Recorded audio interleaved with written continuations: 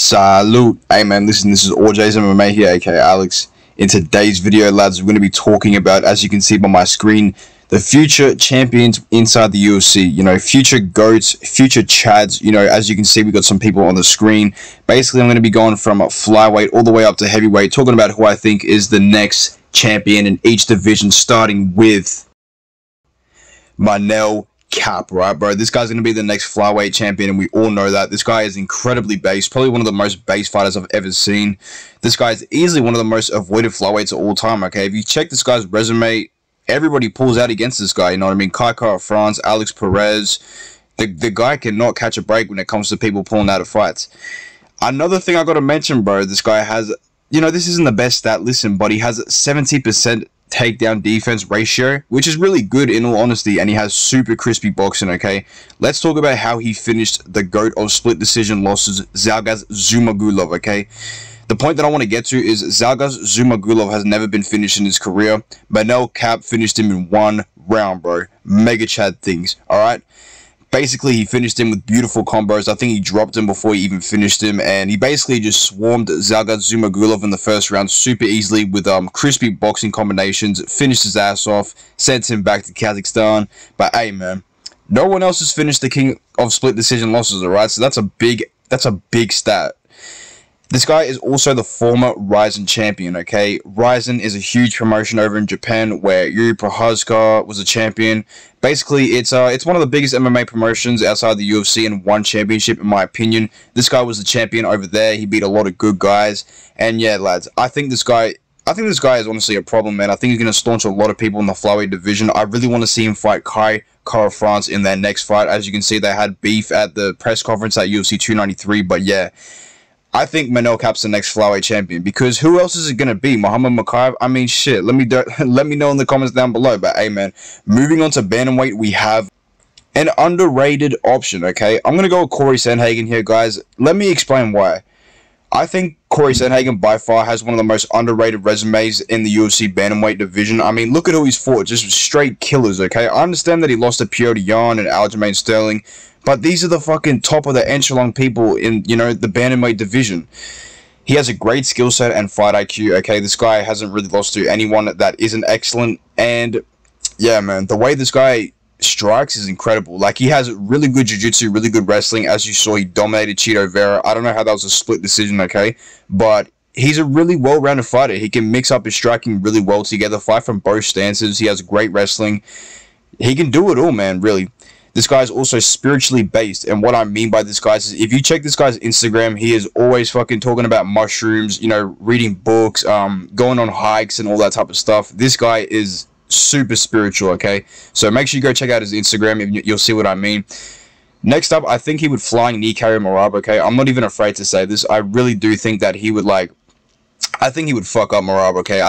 I think Sean O'Malley and Corey Sandhagen would both flying knee Merab. You know, it depends on how good Merab's chin is, but yeah. Anyways, this guy's a solid matchup for the current champion, Sugar Sean O'Malley, okay? This is a dream fight that I really want to see. I really want to see Sugar Sean O'Malley take on Corey Sandhagen. Like, who wouldn't, bro? This is a dream matchup in the bantamweight division, and I think Corey Sandhagen has a really good shot. They both kind of have the same frame, this kind of same size, same height, same everything, bro. So I need to see this fight before we all die. Corey Sandhagen is still young as well, you know what I mean? I'm pretty sure he's only like 30, 31, so I heard that he wants to retire pretty soon as well, so we need to give this guy his next title shot. I feel like after Chito Vera fights Sugar Sean O'Malley, depending on who wins that fight, we need to see Corey Sandhagen fight next for the belt.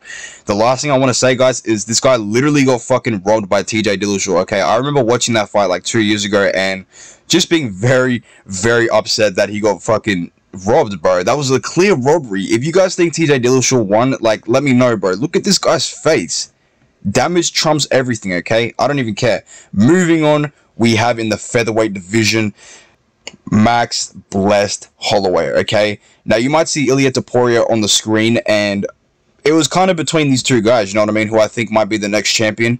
Let's take a look at Max Holloway, okay? I think this guy is still an elite featherweight, okay? This guy is literally undefeated at featherweight other than losing to Alexander Volkanovski 3 times. There is no shame in losing to Volk, okay? He beats anybody not named Volk, okay? We all know that.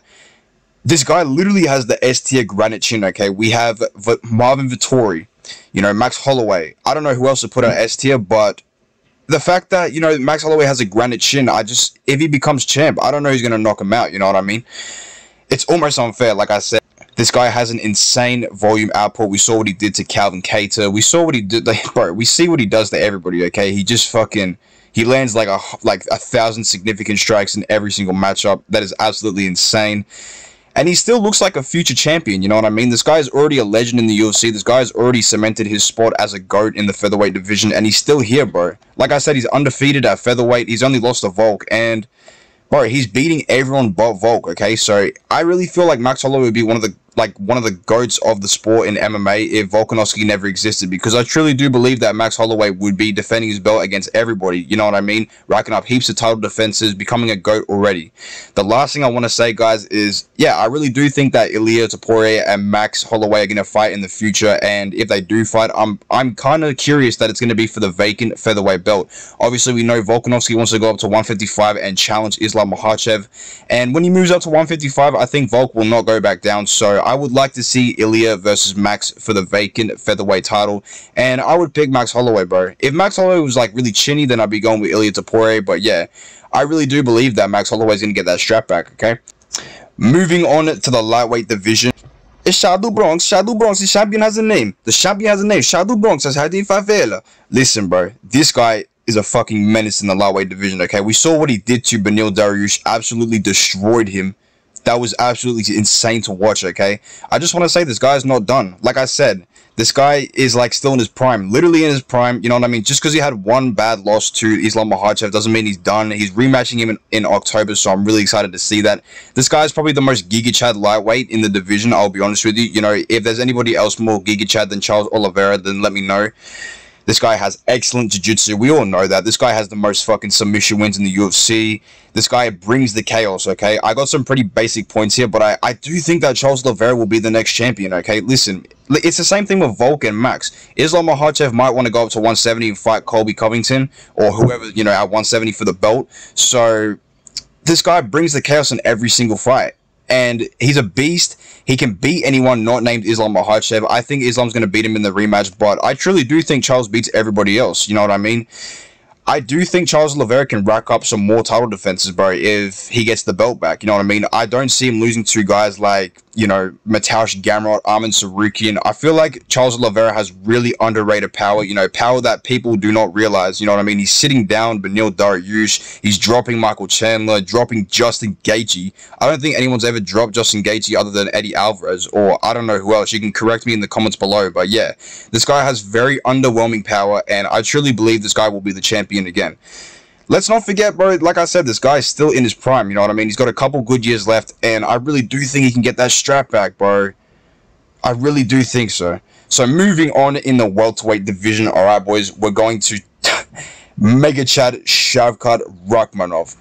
Guys, I don't know if Colby's going to become champ, okay? I really don't think he beats Leon. I think Leon's going to beat him, but if I jinx this, then I jinx this, but you can't tell me that Shavkat is not going to be the future welterweight champion, okay? Look at what he did to my boy Carlston Harris. Spinning sidekicked him into unconsciousness. That made me really, really sad. Bro, this guy's undefeated. All finishes, okay? Name me, like, who the fuck has finished all their fights in the UFC and in their MMA career in general? Being 17-0 is crazy to me with all finishes. This guy has that Genghis Khan genetics, okay? We all know this guy is from Kazakhstan. He's from the mountains. This guy is a true savage, a true warrior. He's also a master of sport in combat sambo, which is just Giga Chad shit if you ask me, bro. That's like going to university and studying a degree for like 8 years, you know what I mean, in combat sambo. So there's no way this guy isn't a future champion, you know what I mean? The shots he took off Jeff Neal, who's easily one of the hardest hitters in the UFC. He knocked out Vicente Luque, you know, who has one of the best granite chins of all time. He took his best shots, you know what I mean? So, that's all I'm going to say. This guy is a master of sport in MMA as well. Like I said, this guy has 2 fucking degrees within the mixed martial arts company, bro, whatever you want to call it.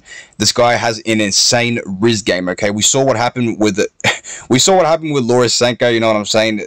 Laura Sanko she literally just can't keep her dick in her pants, if you know what I mean. But what I'm trying to say is Shavkat has an insane Riz game, okay? This guy is easily going to become the champion in the future. I don't think Shavkat's going to lose to anybody. I really don't. I can see people giving Shavkat a tough fight, you know what I mean? But I really don't know who's going to beat Shavkat. So, That's the next welterweight champion in my opinion. Moving on into the middleweight division, lads, we have Dricus Du Plessis, okay? Mind the images on the right, they look a bit clapped. I don't know if Dricus Du Plessis looks like a midget or what, but hey, listen up, okay? I believe that Dricus Du Plessis will be the next UFC middleweight champion because this guy has literally fluked his whole way up to the top of the division. Now, I don't want to say that Dricus Du Plessis is a bad fighter and he somehow is getting lucky in every fight. This guy's, you know, getting finishes in some of his fights that he's had in the UFC, but he's mainly just beating people, you know what I mean, in these wars that he has. He's a really fun fighter. He has amazing scraps. We have to talk about how he's a mythical fighter, okay? Dricus Fixed Nose Du Plessis is a mythical fighter, okay? I remember before he fought Robert Whittaker, this guy fought Derek Brunson, and he was just gassing out horribly. He gassed out horribly, but he was just pushing on like an absolute beast. He ended up finishing Derek Brunson, and then after that fight, he said he had to go have surgery on his nose. Dude, this guy comes back and smokes Robert Whittaker super easily, okay? Who the fuck does that? I don't know who has smoked Robert Whittaker in the last 10 years other than Israel Adesanya. This guy also beat the GOAT Darren Till, okay? All my homies love Darren Till. The craziest part about that fight is Darren Till actually won a round against Dricus Du Plessis, but it wasn't enough to stop the absolute workhorse in Dricus Du Plessis. This guy has an absolute crazy style of fighting, you know what I mean? If you notice how this guy fights, he literally leaves his chin up wide in the air. He has a 76-inch reach advantage, so he throws really straight and weird punches, and he throws a lot of power in each of his punches, but he has the weirdest fighting style I've ever seen, I swear to God. I have to mention this guy, like I said before, he's an absolute animal in the cage. This guy has heart for days, you know what I mean? This guy, in half of his fights, he's getting, like, rocked all over the place. He's getting hurt. He's getting tagged on the chin, and he does nothing but press forward. So this guy's an absolute fucking tank, and he ends up winning majority of the time. Basically, every time. You know, he's undefeated in the UFC. What I want to say, guys, is Dricus is a workhorse, man. Look at how he's, you know, he loses the first round against, you know, certain dudes, and he comes back and beats the shit out of them. You know what I mean? This guy leaves a... I really do believe that Strickland would get the better of him on the feet, and Strickland is a very underrated grappler, but I just feel like, you know, Dricus Du Plessis is that guy, man. If he smoked Robert Whittaker easily in 2 rounds, bro, I just don't see how he doesn't beat Sean Strickland. And like I said, guys, I think he's going to have the greatest story in MMA history, okay? This guy is like one of the first South Africans to represent in the UFC. He's going to fucking make his way up to the title like that, undefeated, take out Sean Strickland as the champion, and become, you know, the new middleweight champion from South Africa. He's going to be an absolute celebrity, a superstar in the UFC, and we're going to have a new middleweight champion in Dricus Du Plessis. Moving on to light heavyweight, guys, we have John Moore. The son Jean Moore. Guys, we have Alex Pereira as the next light heavyweight champion, okay? Let me explain. This guy is one of the greatest kickboxers to ever live, okay? He's a 2-division Glory kickboxing champion, which is absolutely mental. It's crazy to even be a Glory champion, you know what I mean? That shit is very high level. He's Poatan for a reason, bro, you know what I'm saying? This guy has knocked out so many people. You know, Poatan translates in Brazilian language to hands of stone. So you understand, bro, this guy flattens people when he fights them. This guy is 7-1 against Izzy, okay? Let me explain. Oh, man, this guy's just 7-1. There's not much to explain, okay? He beat Jan Blachowicz. Jan beat Izzy. Sean Strickland beat Israel Adesanya. Alex Pereira knocked him out cold. So that's 2 wins, right? Israel Adesanya was recently caught up with a drunk driving incident. If you haven't gone and checked it out, make sure you go check out the link on my last video. But listen, Alex Pereira defeated alcoholism when he was a kid, bro. He was an alcoholic for a long time, bro. You know what I mean? I'm pretty sure he was like an alcoholic for a long time, for years, and then he just eventually got off the shit with kickboxing. So respect to him, man. So that's another victory for Alex Pereira. Okay, so the guy is just an absolute villain. You know what I mean? Comes over from Glory and haunts Israel Adesanya down after knocking him out. Absolutely phenomenal. And yeah, dude, this guy is just the absolute fucking menace. And I have to say, dude, the way that he just came into the UFC, won the belt of Israel Adesanya, kind of, like I said, fast-tracked his way to the UFC title. Absolutely mental, you know what I mean? I just don't remember a happier day than seeing Poatan beat Israel Adesanya, with all due respect. All I have to say is this guy, his chin is refreshed at 205 pounds, you know what I mean? Alex Pereira used to do the roughest weight cut to 185 pounds, I believe. If we take a look here, he looks like a skeleton, kind of. He doesn't really look too worn out, which is kind of crazy too, considering how much he cut. But all I have to say is this guy naturally weighs around 230 pounds, I'm pretty sure, which is fucking ridiculous. So this guy could probably even go up to heavyweight and fight, but I don't know, that's a different division. But the point is, his chin will be refreshed, man. You know what I mean? He fought Jan Blachowicz. Jan Blachowicz really didn't do anything to him, you know what I mean? He almost submitted Alex Pereira, but Pereira really showed, you know, great grappling ability defensively to get out of that shit, man. On God, so I have to say his chin is refreshed at 205 pounds. I want to see him fight like a heavy-handed killer like Yuri Prochazka. You know, he's really going to test his chin, so that's going to be a fight of the century. Mark my words. Moving on to heavyweight, we have... You know what? I think he's a great guy, you know. Listen up, boys. We have Tommy Aspinall being the future heavyweight champion, okay? Now, I've been very tied with him and Sergey Pavlovich, kind of like the Poirier, Max Holloway situation in the featherweight division. At some point, those guys are going to fight for the titles. It's probably going to be for the vacant heavyweight title as well, man. And all I got to say is, Alistair Overeem took down Sergey Pavlovich, you know what I'm saying? So there's no doubt that Tom Aspinall would do the same. As you can see, he is absolutely carving my boy Alexander Volkov up on this bottom picture. Yeah, I gotta say, Tom Aspinall has an elite ground game. For a heavyweight, you know, heavyweights can't really grapple, bro, let's be honest. That's why guys like Curtis Blades, Jailton Almeida have cruised their way up to the top 5 at heavyweight because some of these guys are just not athletic at all and they cannot stuff a takedown. This guy has great jiu-jitsu. I'm pretty sure he's been doing jiu-jitsu since he was like a young kid. He's a black belt, blah, blah, blah. But honestly, being a black belt in jiu-jitsu for a heavyweight is very impressive, and he's very athletic, bro. Don't get me wrong. This guy moves like a welterweight, kind of like similar to Cyril Gane. However, I must say, Cyril Gane is avoiding this man at all costs, alright?